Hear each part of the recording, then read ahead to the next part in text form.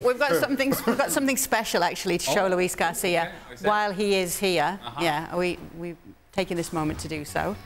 This is a very special moment, and Luis Garcia will probably know why we're showing a nice picture of you guys all together.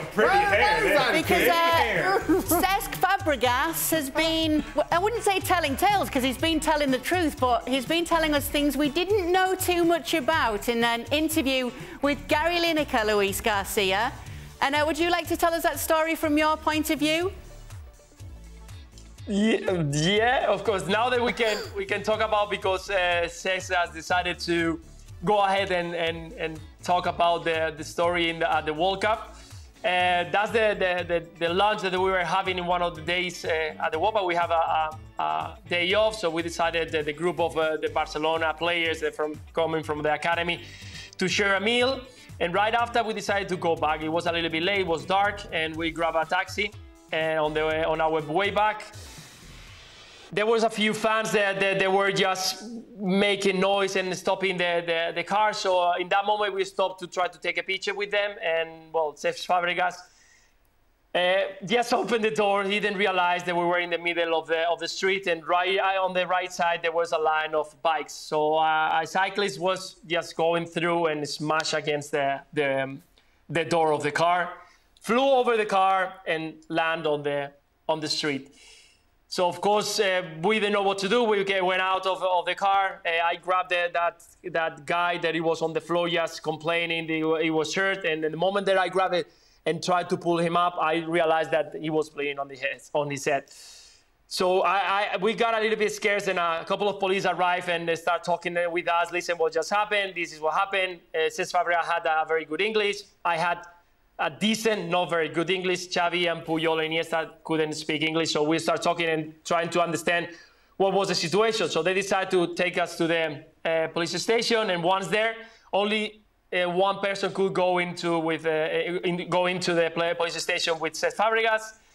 We decided to go in with him, and they started explaining in strange English that we couldn't understand the situation. So the team manager arrived with us. They tell us that we have to pay a fine because of this situation. And finally, after 2 or 3 hours, they allowed us to go back to the hotel and join the rest of the expedition of the national team.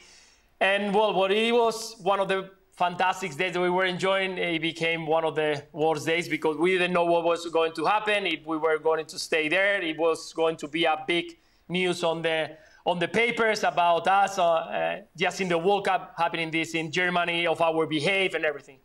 But we were fortunate enough that no one heard anything about it. And, well, it was a good history, a nice history, because the guy ended up, nothing happened to him. He was at the hospital for just a few hours, a few stitches on his head, and could go away, so no problem with us. And for us to don't stay with the police for longer, because we had 3 days after a very important game. So before we let you go, Cesc did end the interview by remembering that he actually still owed you money because you paid the fine for him. Has he since got in touch and paid you that money back? Yeah, I mean, it was just a moment. We paid. I cannot even remember how much did we pay, but it was 19. He's such a nice guy. A little bit distracted sometimes, but definitely a nice guy. And I didn't even remember that I paid the fine, but yes, definitely I did. And I spoke with him a couple of days ago because I wasn't expecting him to tell that story.